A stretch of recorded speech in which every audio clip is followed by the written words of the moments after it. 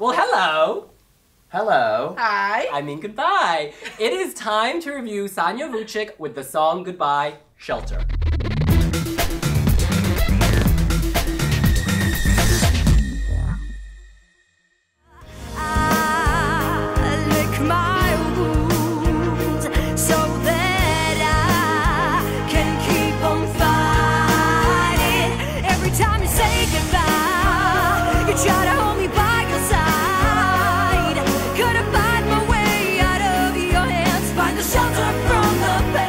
Guys, I gotta say, she is bringing the drama on stage in Serbia. She looked like a drag act covering Amy Winehouse. This is not a slight, this is a good thing. She is really living this song, feeling this song, shaking with this song. I'm feeling positive about it. Oh, absolutely. I'm really loving this one.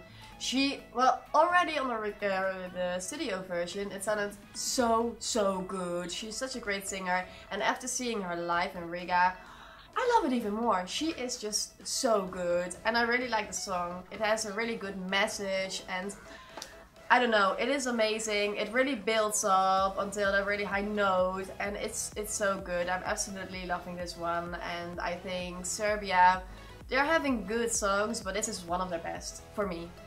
Yeah, I mean, I was a bit worried the first time I saw it because I thought, oh, she's going to really overperform it live. And then in Riga, it was a bit more toned down. She's kind of, I think in Stockholm, she'll have built it so that the performance is really solid and that she'll have a good team behind her. And yeah, the song is really good. I like the message. I prefer the way that this conveys its message to Running, where, I mean, that stage show was so over the top. I think that this will be a lot more tight on the Stockholm stage. Now, on this over-the-top point, we need to look at her performance. There was a lot of gesticulating, and this is supposed to be kind of the jerkiness of abuse being smacked around. And I don't know, at times, I think in the video it was too much. Not making fun of it, because that's not her intent, but it comes off that way. If you're like a random Eurovision fan watching the show, you know, on the Saturday for the first time, you're like, what is she doing? So I hope she tones it down in Stockholm so people don't think she's, you know, making fun of people who have twitches. Well, I do think it's a good thing that she's showing us that she's not afraid to overreact and to show her emotions. That is really good. She's a real artist and she's totally going for it. But yeah, I agree. Yeah, for me, a little less would be better. But again, she is really good, and if she can do it like that, it can be, it will be even better. It's kind of the difference between being passionate and being over the top, I suppose, isn't it? I mean, if she can convey it as like, this is my story, this is what I want to say, that could really work well, and the juries particularly could really react to this song, I think. And a final point, I think that the title, Goodbye Shelter, I don't like having shelter there. I think of a domestic abuse shelter, and it's like hitting the message home too hard. Sorry, that sounded like a horrible pun, and I didn't mean it to, but it hits it home too hard, and to me it's kind of awkward. There's a fine line between kind of conveying a message and then kind of conveying a message. But she strikes the right balance on the whole. You guys, she is competing in the first half of the second semi-final. What do you think her chances are of qualifying? She will qualify. I'm pretty sure about it. I mean, her voice, her message. I think the juries will love her. They'll absolutely love her. And the people at home, I think when you see her on stage, you are like, oh wow, what a big voice, and you will remember her because of that.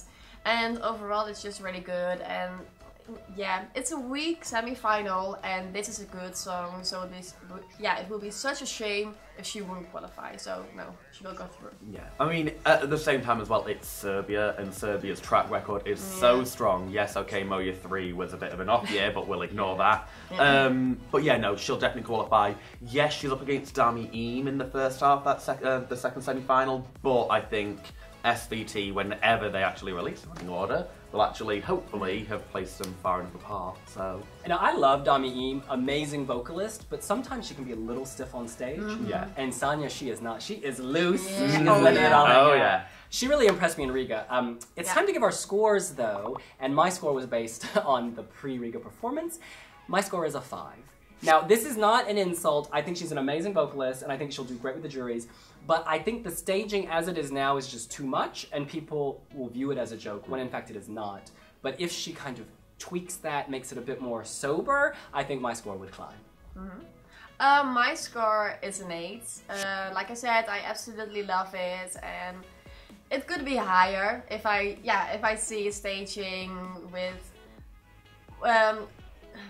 sorry. How do I with less over the Less top. over yeah, the top. yeah. If I can see a staging that's less over the top, it might be higher. But for now, I think an 8 is already great, and yeah, so an 8. And my score is a 7.5. Again, I think when we see it in Stockholm, if she has just nailed that little bit here and there, I do think that this could be even higher in my rankings. There are, of course, 40 members of the Wiwi Jury all over the world, ranging in age from 16 to over 60. And when we take all of the scores into account, she has an average of 6.59. That's 6.59. Well, that's what we think. What do you think? You can let us know here on Wiwi Vlogs. Make sure to subscribe. And make sure to like the video. See you later. Yes. Bye!